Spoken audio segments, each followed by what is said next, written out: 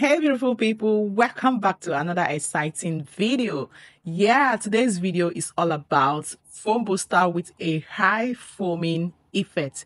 This foam booster can be used in making your bar soaps, activating your shower gels, shampoos, liquid soap, and every other cleaning product. The recipe for this foam booster is the bomb. I made this particular recipe in my foam booster previously. I posted in my channel and I got so many positive reviews from this foam booster. That is why I am bringing it up here for you guys to still know that this foam booster is the bomb. Try this foam booster, make it to activate all your cleaning products, and thank me later.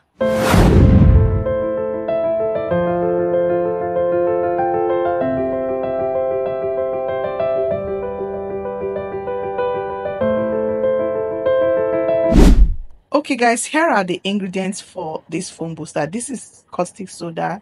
The second one is sulphonic acid. We need the caustic soda to activate the sulphonic acid to be able to work well in this foam booster. The third one is Texapon. We're going to be using Texapon to pair with the sulphonic acid to be able to give a very high foaming effect in this foam booster. So guys, these are the three ingredients we'll be using to make this high quality foam booster. Let's get into the process of making right away. The first thing to do is to get a bowl or a cup, whatever you want to use to dissolve your product. Get water. What I have here is 500 ml of water. I'm going to pour into this cup. After pouring, I'll get the first ingredient, which is the caustic soda, and pour into this water and dissolve it. Stir very well and keep aside. Before you work with some of these chemicals, you have to do your protective measures by wearing in your hand gloves, your nose masks, because some of them are very corrosive, especially this particular caustic soda is very corrosive. You cannot touch it with your bare hands. The next thing to do is to get another bowl, get the sulphonic acid and pour into this bowl.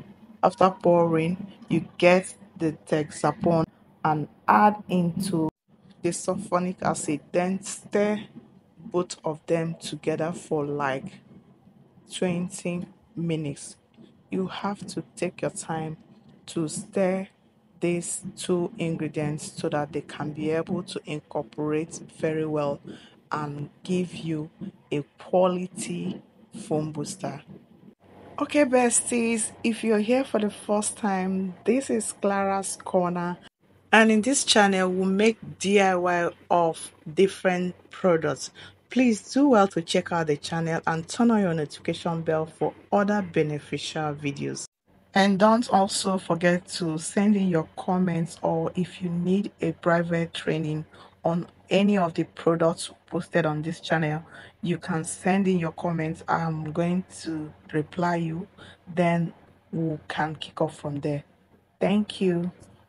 Okay guys, back to business. If you're done mixing this mixture for like 20 minutes, the next thing to do is to get the caustic soda. You can see this one is totally clear. That was dissolved first. You can get it and start adding into this mixture gradually until you finish adding all the mixture.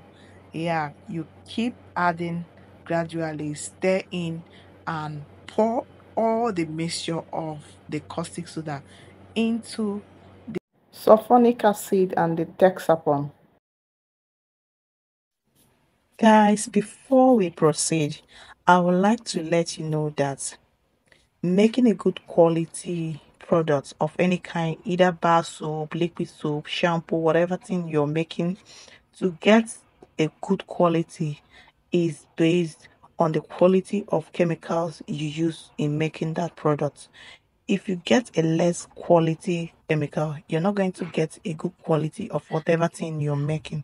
So I'll advise you make your inquiries to know shops, chemical shops that sell good quality of chemicals. Like in my area, I have a very good number of shops that sells um, less quality chemicals, and when you buy from them, use their chemicals to make your products, is going to give you a very bad result. So I advise you to make your inquiries to know the right shop to go to buy your chemicals, so that at the end of the day you get a good quality of products. So guys, let's proceed. I'm adding another 250 ml of water into this mixture. After adding the caustic soda mixture, I'm here adding another 250 ml of water into this mixture. Because it's still thick, I have to add in water. As I mix, I watch and mix, watch and mix. If you get to the consistency that it needs to be, I will stop adding water. At this point, I added another 250 ml of water and mix it in. And at the end of the day, it has total, everything has totally dissolved and turned into a mixture like pap mixture. Yeah, this is the texture, the consistency it is now. So this point, this mixture is still hot because the caustic soda is was in its hot temperature. It wasn't cool, it was still hot. So this mixture is still hot. That is why it's looking so liquid. If you allow it to stay for like 5 to 10 minutes, it's going to thicken up, and at that point you just have to add another water into it. So I'm going to leave it to stay for like 10 minutes before I continue mixing, because I want to get the right consistency of the mixture. So if I leave it to get cool, it's going to thicken up, and when it thicken up, I'm going to add another water. That is when I will know the right consistency that the end result will come out with. So guys, let's continue.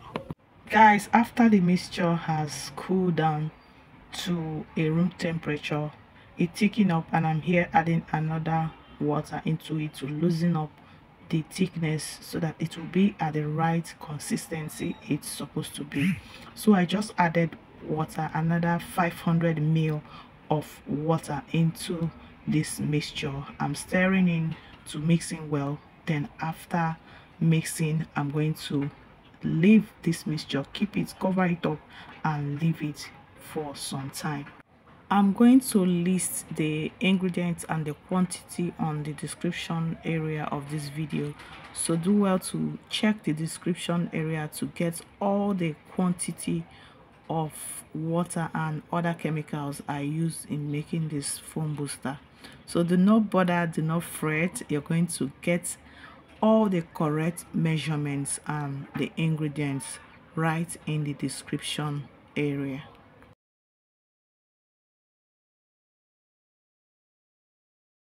Guys, the consistency is okay for me at this point. I'm going to leave it at this consistency and keep it to stay for like 8 to 10 hours. By 8 to 10 hours, it's going to completely clear off and become the foam booster we are all waiting for. So this consistency is good for me. I'm going to stop adding water and leave it here. The whole water I use in making this foam booster is 2 liters of water. This is 2 liters of water. That is what I use, the whole water I use. So I'm going to keep it, cover it for 8 to 10 hours for it to clear off and become the foam booster we are all waiting for.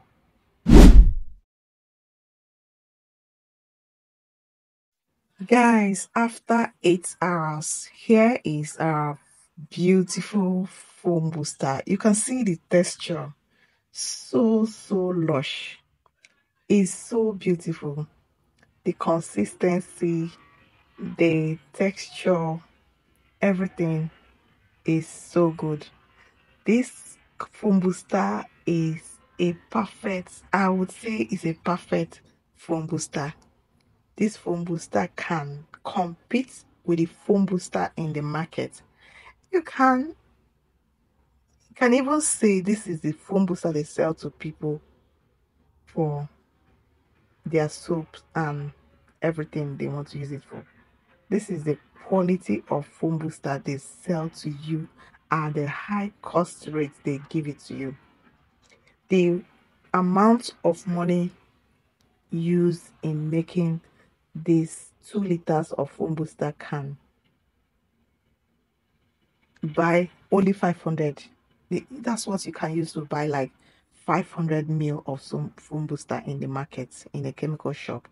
So you can see that it's easier for you to maximize your profit if you're using it for a commercial purpose. You maximize your profits by making your own booster, your own foam booster to activate your bar soap, your liquid soap, your shower gel, your shampoo, your cleaning products. Use this foam booster to activate it. So guys, here is our foam quality foam booster. Thank you guys for watching, and do not forget to subscribe if you have not. Turn on your notification bell to get to be notified anytime I post another video, and make sure to like this video, share this video to whoever may be needing it, and do not also forget to share your review and comments with me in the comment section. Thank you guys for watching. See you in my next video. Bye guys.